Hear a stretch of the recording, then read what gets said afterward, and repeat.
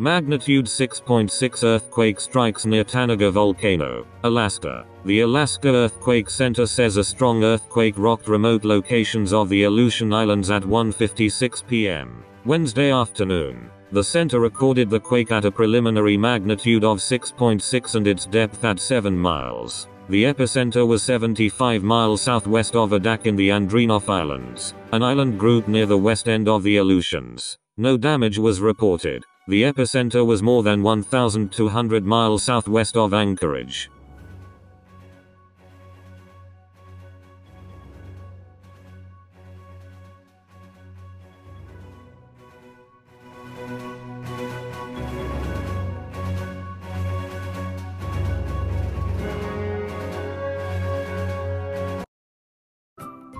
Thank you for watching.